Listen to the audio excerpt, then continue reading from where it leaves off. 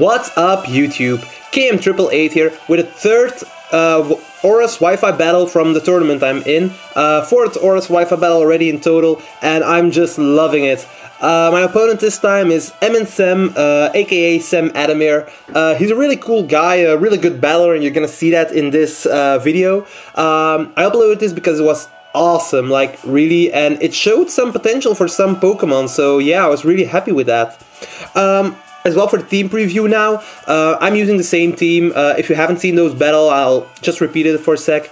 Scarf Landorus, my special defensive Heatran, physical defensive Rotom, support Latias, Healing Wish, Thunder Wave, stuff like that. My Mega Beedrill and Greninja. Now for my opponent's team, it's actually looking a bit offensive to me.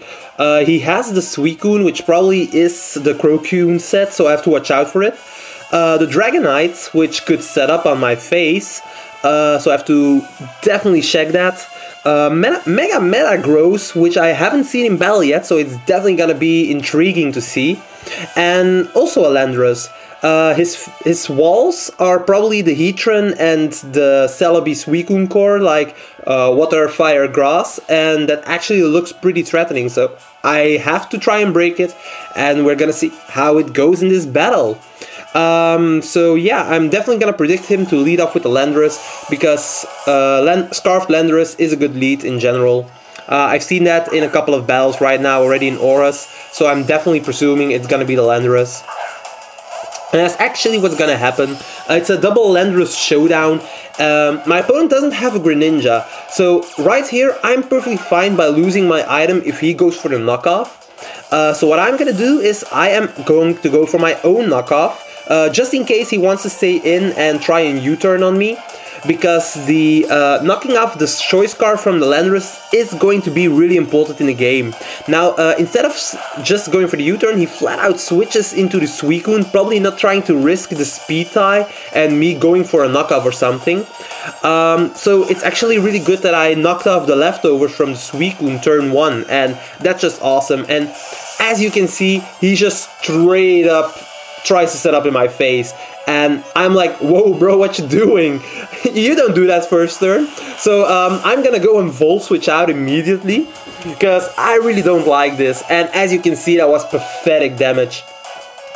Even though that was pathetic damage, this thing is probably still max HP, max defense, so oh my god, and it just got up a second one, and this is just bad. Now, right here, I know I'm faster than the Suicune, so I am just gonna go Mega Evolve and go for the U-turn, predicting him to go for the rest right here, because Mega Beedrill does a lot of damage, and just me going for the rest is actually pretty good. Him going for the rest is pretty good, because it allows me to phase him out with my Heatran. But instead of going for that rest, he's actually gonna go on the offensive and goes for the Scald. And this is actually like, wow, and it does so much damage. And right here I'm thinking, he has two options. Either he kills my Heatran and I can set up my Stealth Rocks. No, I'm just slower. So either he kills my Heatran and I can go into Beedrill and kill the Suicune, or he goes asleep and I can set up my Stealth Rocks for free. So I'm gonna go for the Stealth Rocks, and right here I am gonna risk the Biscuit. It is pretty dangerous, because if he gets the 1 in 3 chance for the Scald, my Heatran is dead and I have nothing to phase this thing out, and then I'm probably gonna lose.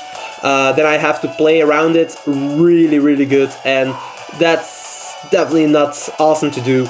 But he gets the rest, and I can go for the Roar and roar out the Suicune, so this is pretty fine for me. It's definitely more offensive momentum for me right now, especially because it goes out into the Celebi, and Celebi can't do Jack Squat 2 Heatran unless it's carrying Earth Power. So yeah, I have to watch out for Earth Power maybe, but it seems to be a defensive Celebi, so I'm doubting it has the Earth Power. He actually just goes out straight into his Suicune again, like, not fearing anything at all. I believe I went into my Latias, just because Latias is a perfect count for that Celebi. And here we are in a matchup, Latias against Suicune, so he doesn't want to risk a possible trick right here for a Choice Scarf and Suicune, I think. because he also flat out switches, and I don't see a reason why to do that on Latias actually. And he goes into his Heatran right here. Now I went into my Rotom just to get off Volt Switch because he didn't have a Calm Mind up, and if he didn't got it with a Sleep Talk, that would have done some good damage with my Volt Switch. However, he went into Heatran, and I just go for the Hydro Pump here, predicting him to want to stay in to get up his rocks and predict a Volt Switch or something. But he does go for the rocks. I stayed in, I got it right. Hydro Pump does a good amount of damage thanks to a crit. I doubt a crit mattered in the long run, but yeah. I do think I predict him to switch right here, so I do go for the Volt Switch. Also because the Volt Switch would probably kill from that range. And he does switch out into his Celebi. I went for the Volt Switch. It is some great momentum for me. So I can just go into my Landorus, I believe. Because, oh, my Beedrill, yeah. Just to get some more momentum with the U-turn. Landorus would have been an option as well. Probably the better one even, because it is Scarfed. So a U-turn from that would have been better. Plus I wouldn't have taken the damage with my Beedrill. That might have been a bad play of my behalf, but it doesn't really matter. He just goes out into his Heatran again as Death Fodder. This is actually good that I got a crit on him because the Volt Turning combo stops right here. And he can't, and now he can just like switch in accordingly to my switch in. So that was probably better for him because I don't get as much momentum anymore. Now I do go into my Rotom because the only thing on his team that doesn't look threatening to me is his Celebi, and I want to try and bait that out. But he goes for the Landorus T, and I'm thinking, well, if he goes for the knockoff right here, my Rotom will lose his item, and I don't really like that.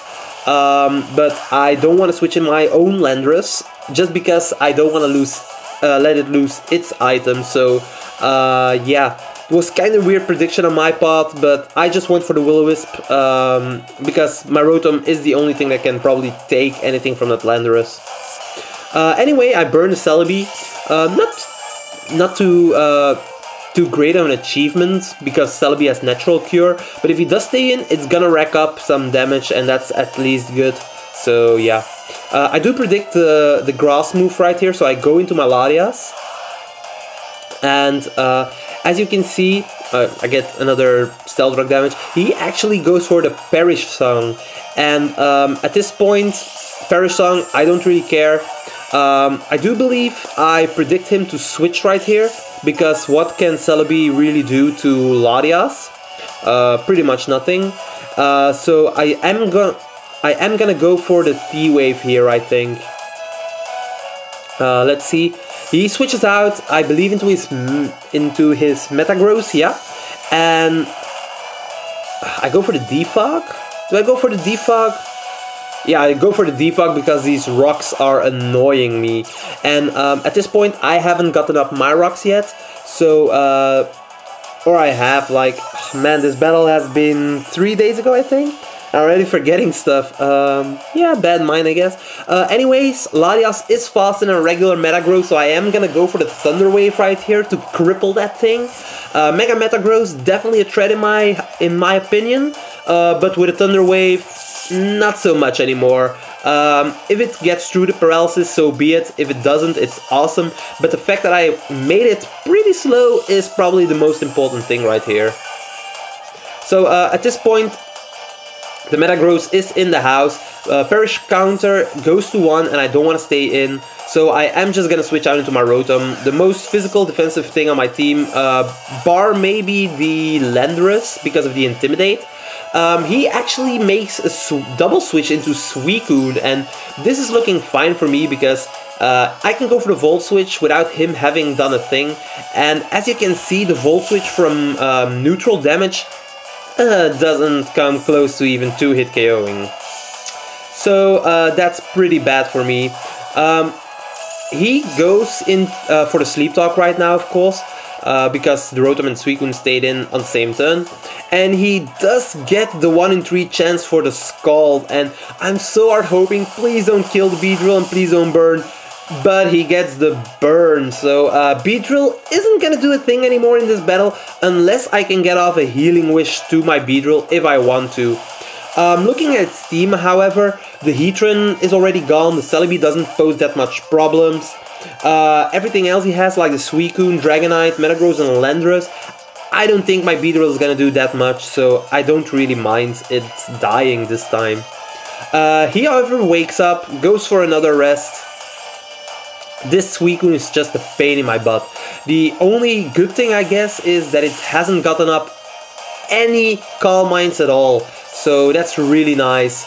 And at this point, I'm gonna Volt Switch out again, does some 40-45% damage, and I'm gonna go into my Greninja because it's the thing on my team that hits the hardest on a special side. I was thinking like taking advantage of the fact that he hasn't gotten any Calm Minds up yet. He goes for the Sleep Talk, gets another Scald. If he would have gotten the Calm Mind here, that would have been really bad for me. However, he doesn't get it. I'm gonna go for the Dark Pulse. It's the hardest thing I have on this thing to hit the Suicune. And I get a crit, and that's awesome. And I get a flinch, and that's awesome. I don't think it matters. Dark Pulse would have been a 2-hit KO from that range. The only thing where it would have mattered maybe is if I didn't got a crit. Then at that point, he got a Calm Mind up and then woke up and went for rest. So yeah, at this point the Metagross comes out. I'm not gonna stay in because I'm afraid of the Bullet Punch really. And I'm gonna go into my Rotom, and as you can see, that did so much damage, and wow, that for the Zen Headbutt is really cool. I'm not gonna take another one. I just go for the Resto Chesto right here. Awesome combination. He gets off another Zen Headbutt, so no Paralyze. It's really good for him, and he does about 45% to me, so that's pretty nice. I'm just gonna go for the Volt Switch. I am gonna take this Metagross out, and that's exactly what I wanted, so that's pretty good. So the Heatran is down already, and the Metagross is down at this point. Suicune is at really low health, so I'm definitely hoping I won't switch in my Heatran on his Suicune, because if that happens, he can just go for the rest, because my Heatran is slower. I really have to watch out for that. Now, the switch-ins right here are Greninja, and he does switch in his Landorus on it, just because it's faster with the U-turn and the Choice Scarf. I'm gonna go into my Landorus this time because my Beedrill is really low on health and I want to keep it as Death Fodder. I know he wants to go for the U-turn, it's the most obvious play. If he went for the knockoff and I stayed in, my Greninja would have raped his Landorus. He can't do that, so he's gonna U-turn out. Good play on his part because he can switch in the Dragonite, and since there aren't any Stealth Rocks up, his Dragonite is gonna be in multi-scale, and I don't think I can kill it with a Stone Edge right here. So what I'm gonna do instead is I'm gonna go for the U-turn, take a little bit of chip damage, and I'm gonna go into my Rotom. But I die, so at that point in the battle I was like, wait, this thing must be choice banned, because I'm pretty sure from that amount of HP I can take a Dragon Claw from a DD set. And I haven't done the calc yet, but I'm pretty sure I have 252 in HP and in defense, and in defense also really a lot, like 230 or something. So I'm pretty sure my Rotom would have taken one, but so yeah, the fact that he's choice banned is actually really good, because I can go into my Heatran, try and lure out the Suicune right there, and I'm gonna double switch into my Landorus, but he goes into Celebi instead, and that works out pretty fine for me because I can just go for the U-turn or the knockoff, taking the Celebi out. He's, however, gonna switch in his Suicune as Death Fodder right here. Good play on his part. The Suicune has done its job, definitely, although it did get a little bit of hexed, but hey, if you want to set up all the time, hex is gonna happen eventually, I think, so yeah. He makes a questionable play here, and he goes into his Landorus, allowing me to knock off his Choice Scarf, and truth be told, I don't care about my Choice Scarf. I'm faster than his entire team with my Greninja anyways, and without his Choice Scarf, I can actually go for some kills, and that's pretty good. Now, at this point, he does get off more damage with the knockoffs because I'm intimidated and my Stone Edges don't do that much. Though I miss one, so I can't really kill him. But it does, however, give me a free switch into my Greninja. And at this point, he has a Dragonite, he has a Landorus, and he has a Celebi. So I don't care. I'm gonna go for the Ice Beam. It hits all 3 of his guys for super effective damage, and it's gonna kill any one of the 3. So Greninja took a kill already. I'm at 50% health, about 50%. And he does switch in his Dragonite. I'm pretty sure it's Choice Bandit. It's probably gonna go for the extreme speed right here. So I'm actually gonna sacrifice my Beedrill to the extreme speed because I don't want to die with my Greninja. It is really important, so yeah. However, he does switch in his Landorus right here. A nice double switch on my opponent's part, because if he had stayed in and he would have taken out my Beedrill with the extreme speed, I would have had a free switch into my Heatran or my Latias and got another free kill, but instead he can kill me with the Landorus, go into his Dragonite again, and basically force me not to go into my Greninja, because an extreme speed will definitely kill me. So I have to go either into Heatran and die immediately to an Earthquake, if he has it, which he probably does, or I can go into my Latias and make a choice between Healing Wish or Dragon Pulse. Now, I know he's Choice Bandit, so he clearly doesn't have weakness policy, and because of that, I'm actually gonna decide to sacrifice my Latias to a Dragon Claw, just so I can get off a massive hit with Dragon Pulse. And what this actually does is pretty perfect, because I can just at this point switch into my Greninja, click Ice Beam once more, and make sure I can kill his Landorus. And at this point, the Dragonite is at so low health that even a Lava Plume from my Heatran can kill it. So that is really good, because at this point, he's definitely gonna go for the extreme speed, and I can just sacrifice my Greninja to it, and then my Heatran will be able to kill the Dragonite. So yeah, it was a really good game, Sem. I definitely hope for a rematch someday. It was pretty nice, maybe with some other teams, and then I can record it again. So yeah, really thank you for the battle, it was awesome. As you see, the extreme speed isn't gonna take out my Heatran by a long shot. Even a crit wouldn't have done it.